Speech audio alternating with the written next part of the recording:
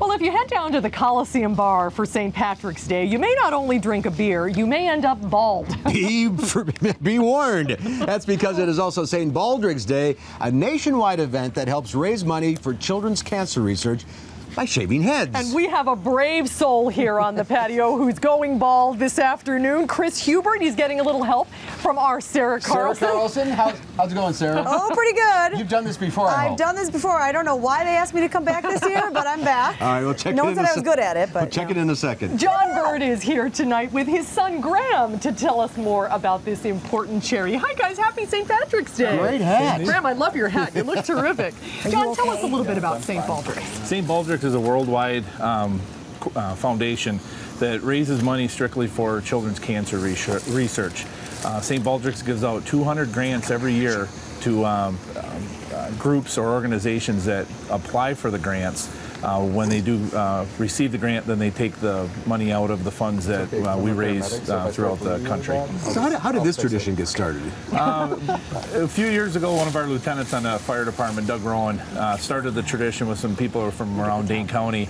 And a couple of years ago, Doug goes, "Here, take this." And since then, I've taken charge of it and run it. Well, there's a very special thing this year, too. 2 women are not only donating their hair to Locks of Love, they're also getting their heads shaved. Correct. Yep. There's one for sure, and I've heard this afternoon a second lady, and they asked us to make sure we had scissors there so they could cut their hair for Locks of Love, and then they're going to shave the rest of it for St. Baldrick's. Oh, that's wonderful. So you don't have to be a fireman to do this. You can go down and donate your head. No. Anybody can come on down and do it. We've got, I think about 6 or 8 kids lined up to do it. Graham's one of them. Graham's gonna shave his head again. Wow! But, you're gonna shave your head, buddy? Yeah. You did it last year?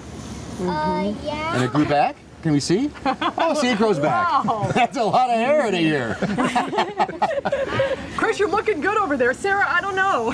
he says he's a paramedic, so if he starts to bleed a lot, we don't have to worry. I think there's a reason he said that to me. So have you done this before, Chris? I have, yes. How's it? I've participated for the past 2 years now, so this will be my 3rd year. Why do you do this? I think it's a great cause, very worthy, and whereas, we're drawing attention because we're also firefighters who are out in the public, and we can, again, people kind of wonder why we're bald, and we can talk a little bit about, hey, this money goes to childhood cancer research, and it's a worthwhile cause. Maybe Sarah's giving you a mohawk right now. That's what I was trying to do. Did I do good? You're doing good. Keep at it. Keep at it. We got to go to commercial. Check after that, all right? Yep. Okay, Graham, put your hat back on. All right, we got to get a last shot of you, buddy. Wave to everybody at home if you'd like to help raise money for this terrific cause.